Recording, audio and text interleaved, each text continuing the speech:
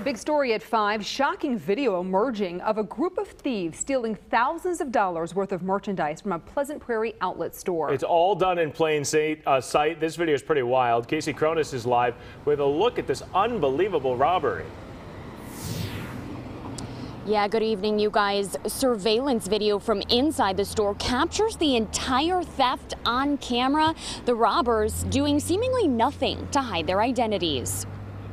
Wild surveillance video from inside the North Face store at the Pleasant Prairie Premium Outlets shows what police are calling a mob shoplifting incident. They were in and out of that store within 30 seconds.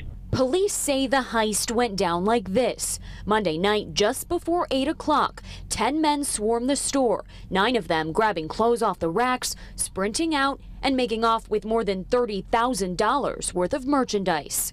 They had planned this out.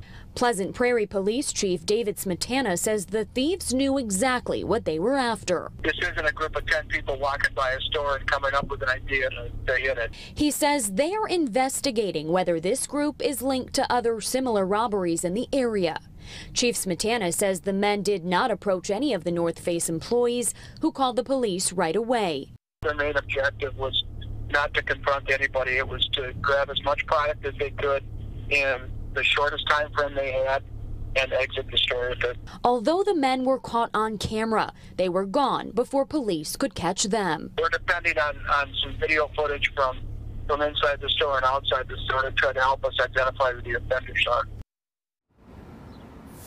And if you recognize any of the people in this video, you're asked to contact the Pleasant Prairie Police Department. Reporting live in Pleasant Prairie, Casey Cronus, FOX 6 News. Some wild stuff. Casey, thank you. Get a